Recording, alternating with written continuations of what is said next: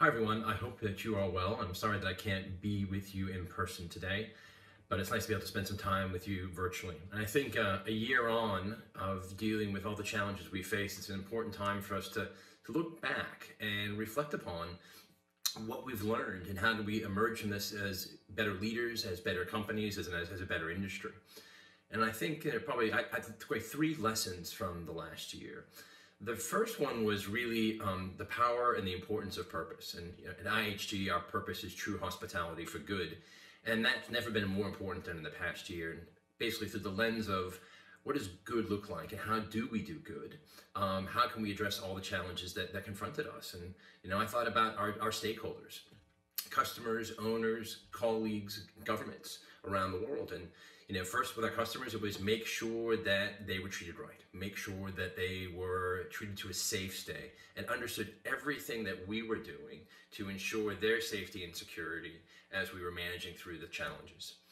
Clearly then looking after our colleagues, and that was in multiple ways. First, it was getting new operating procedures in place in the hotels and training and protective equipment and redesigning our properties from buffets to front desks, but really making sure they were set up to be successful, but most importantly, be safe. I think then it was our owners, and recognizing that we work with thousands of small business owners around the world who are facing the toughest challenges that they've ever seen before. How do we help them get through the crisis? How do we ensure that they have the liquidity they need to be able to operate their businesses and keep people employed? And that's where we focused on, with my peers, on advocacy, talking to governments around the world to get those programs set up to protect colleagues with furloughs, or the PPP scheme in the United States and things in other markets around the world too. So making sure that our owners got through this so that we could have a healthy industry when we exited. I think the last stakeholders were clearly governments. In engaging with them in a very thoughtful way, talking about the importance of our industry, the importance of how many people we employ, how we impact GDP growth, and continue to engage them on solutions. And again, that's from housing frontline workers to helping with vaccinations, but how do we reopen this industry too? And so, I think our purpose of true hospitality for good, helped guide me and my team about all the decisions we had to make. And I'd say with the lens of time, how do people look back and said, they did good, they did the right thing, they made a difference. I think the next thing was really about leadership. And I think we've all, learned a number of leadership lessons. And I think the most important things I took away really were authenticity and the importance and power of communication. First, it was just being authentic with everyone and talking to them about the challenges we're collectively facing through some of the most uncertain times we've ever faced, but also being human and making sure people recognize that we cared about them as individuals and looking after their health and well-being. And it was the power of communication, I think, that helped us get through this. And again, I've learned to change what I do moving forward. Regular, frequent communication, very personable, very transparent. Doing calls for video calls for thousands of colleagues around the world and taking questions live, real time, so they could ask what they wanted, what was on their mind, to make sure that everyone understood we were going to get through this. And that's probably the last lesson to me that I saw, was just the resilience of this industry. And it's an amazing, we've bounced back from the financial crisis, from 9/11, and this industry will come back. We are seeing that hunger and that demand for travel as vaccines begin to be administered and as markets reopen. We know that business travel will come back, and groups, meetings, and events will come back, and leisure travel will be the lead on this. But that's exciting to see. But we have to work together as an industry. And so whether it's hotel company to hotel company, or more broadly airlines or cruise, we have to work together to help this industry get through these challenges. But we are incredibly resilient. The desire for travel is there. It will come back time and time again. So again, sorry that I'm not with you all, and I wish you an amazing event and look forward to seeing you when we begin traveling again. Take care. Hello to the WTTC Global Summit. I'm sorry I can't be with you in person today, and I'm looking forward to being there next year, face to face. Today I wanted to share a few learnings from the COVID crisis, as well as implications for our industry and for the world. I would just start by recognizing that it's clearly been a challenging year for all of us. There have been a lot of lows and a lot of challenges, but also a lot of highs. For me personally, 2020 was the year that after 18 years of engagement, I finally got married. And if you had told me that I would be celebrating from Europe with my family in the US over Zoom the day of my wedding, I don't think I would have believed it. But there was such a joy and perfection in the day. And I think that that was one of the lessons of COVID and of this last year, which is enjoying those small moments of joy. But for us professionally, it has been very challenging. All companies around the world have had to figure out, how do we take care of our employees in the midst of this crisis? At Expedia Group, we've always had a global workforce and flexible working policies. But with the COVID crisis and the need for people to be working from home, we did have to rethink the way that we were working. And especially for our customer service teams who were on the front line answering the phones for our customers and travelers and our partners, especially at the height of COVID. So we put in place flexibility. We allowed people to work reduced working hours if they needed to. We made sure that they had the equipment at home so that people were able to do their jobs from home. But doing work from a screen all the time is clearly tiring, and Zoom fatigue is happening more and more around the world. We see the numbers of depressions going up all over the world. And so one of the things we've focused on at Expedia Group is not only how do we help our employees be able to do their jobs from home, but how do we help them with their mental wellness? We put in place a mental wellness hub.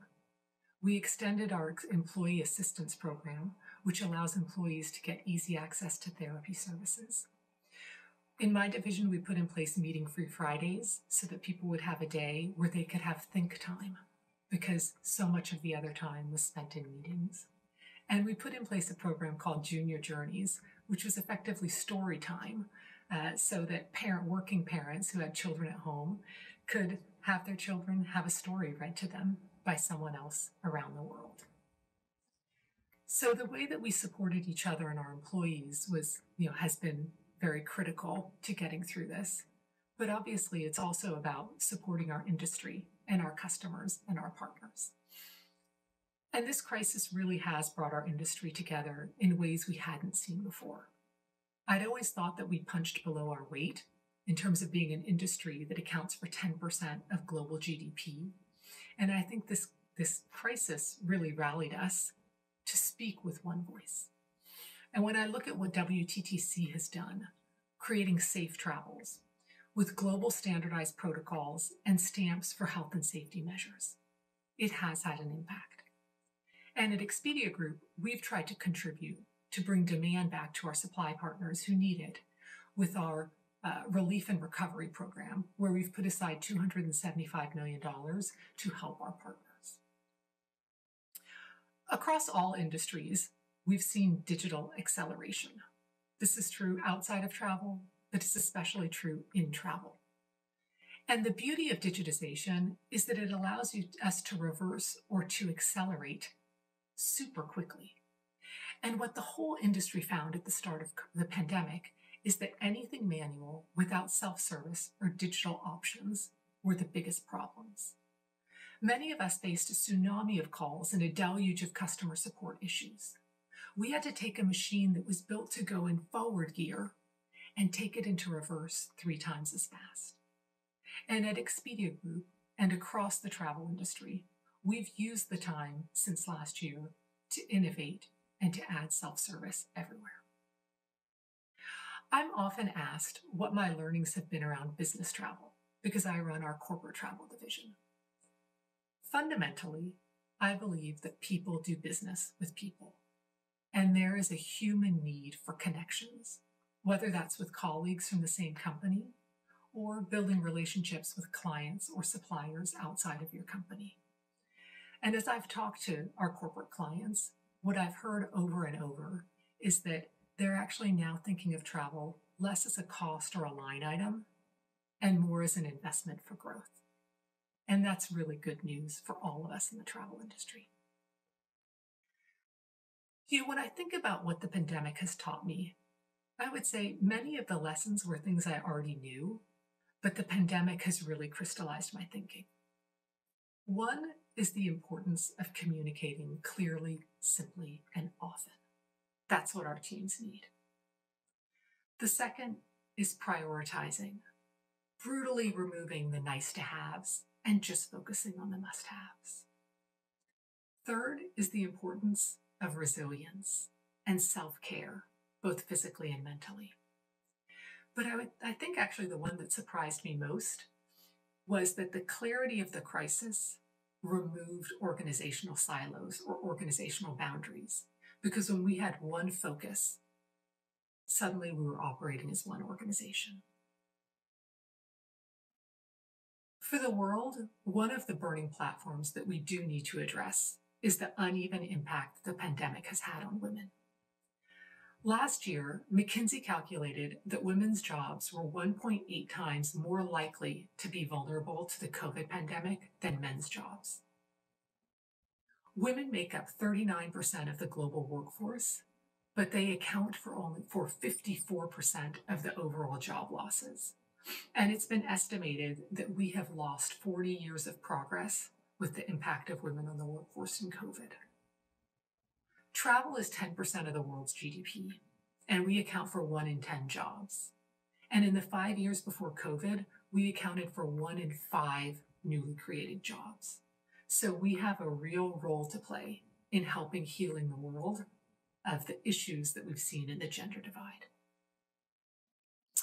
So in conclusion, former American President John F. Kennedy once remarked that the word crisis in Mandarin is composed of 2 characters, one meaning danger and the other opportunity. If 2020 was a year of crisis for our industry, I believe that 2021 is the year of opportunity. When we look at the scale and the speed of vaccine rollout, when we look at what public and private partnerships have been able to do to start to get travel on the path to recovery. And of course, the real need, the human need to meet people in person and not just by video. We know that we have a role to play in healing the world. And I can't wait to see what we're going to do in the next year and then to be with all of you next year to celebrate the successes we will have had as an industry in 2021. Thank you.